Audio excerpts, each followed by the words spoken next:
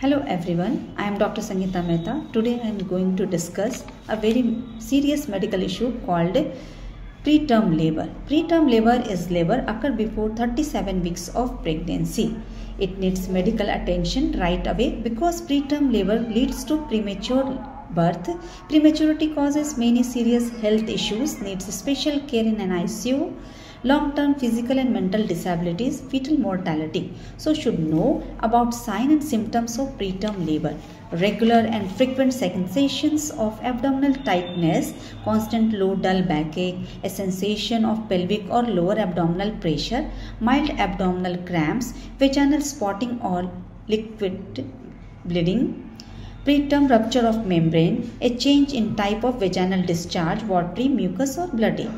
If any one of these symptoms occur, you should contact your doctor immediately.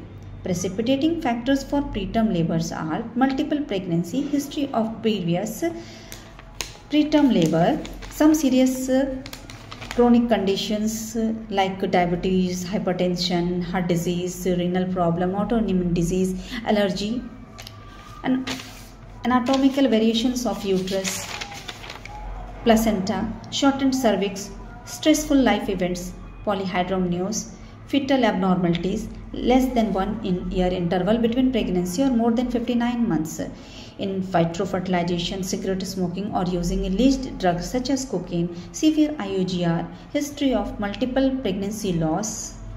So tests and procedure to diagnose preterm labor.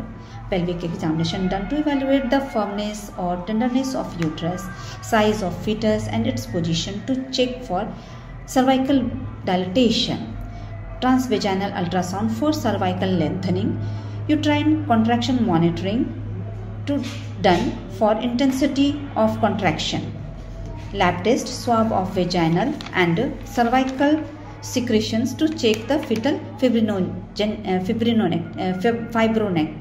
urine sample for presence of certain bacteria. Treatment part. Medication. Corticosteroid for corticosteroid causes maturity of lung, uses between 23rd to 34 weeks of pregnancy. Magnesium sulfate given to prevent brain damage before 32 weeks of pregnancy. Tocolytic to slower the contraction may be used for 48 hours to